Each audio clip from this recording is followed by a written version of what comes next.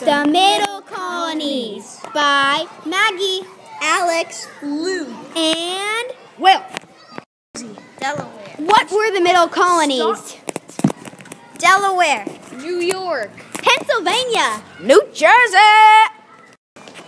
Why were the Middle Colonies known as the breadbasket colonies?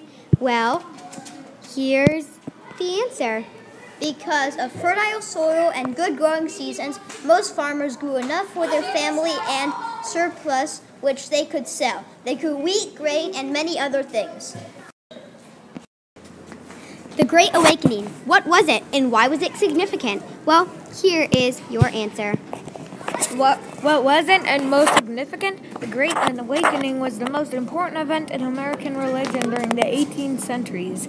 Was a series of emotional religious rebels that spread across the American colonies in the late 1730s and 1740s.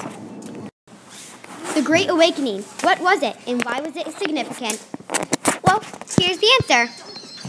What was it and most significant? The Great Awakening was the most important event in American religion during the 18th centuries.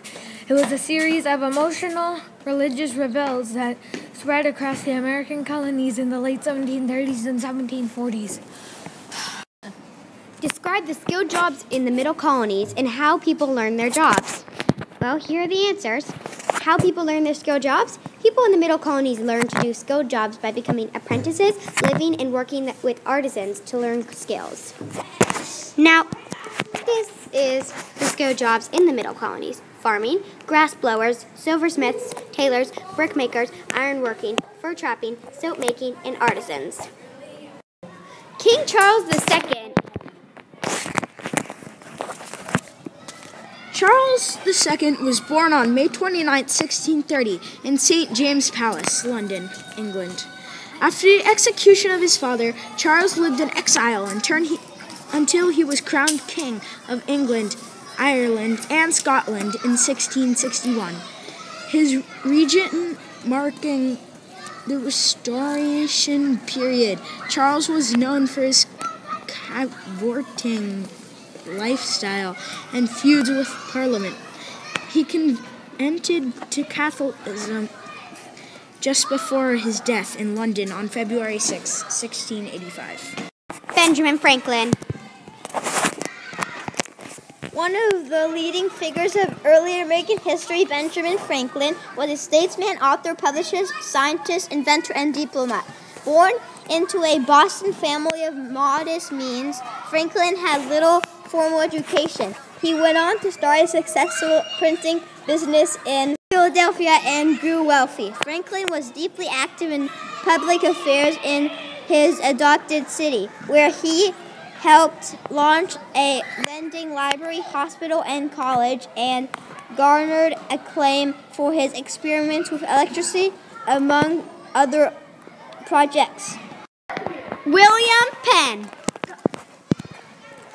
William Penn founded the province of Pennsylvania, the British North American colony that became the U.S. state of Pennsylvania. The democratic principles that he set forth served as an inspiration for the United States Constitution. Ahead of his time, Penn also published a plan for the United States of European Diet. Parliament of Estates. Tominend. Born around the year 1628, little is known of Chief Tominend's boyhood, but by 1683 he had become chief of the Turtle Clan, the Anami, which was the head clan, and thus made Tominend chief of all the Delawares. Peter Stuyvesant.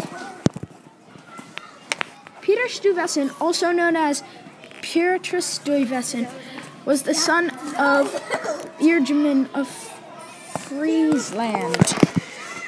He was born in the Netherlands in 1592.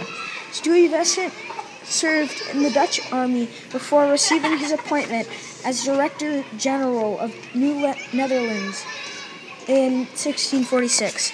He had served in the West Indies and was governor of the colony of Caroca.